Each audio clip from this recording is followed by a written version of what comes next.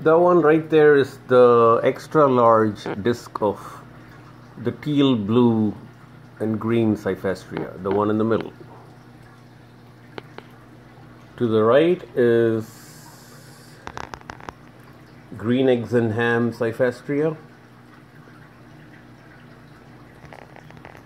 yellow polyps with the red center in each polyp, growing on a piece of acrylic. And that one on the corner is Worldwide Coral's Jingle Bells cyphastrea. I can't get a clean shot because it's tucked away in a corner, but it's huge. It's a big colony, so you could see that right next to the MP10 and the marine betta fish, right above the bubble coral colony. It actually is supposed to look like this, but since it's tucked away in the shade,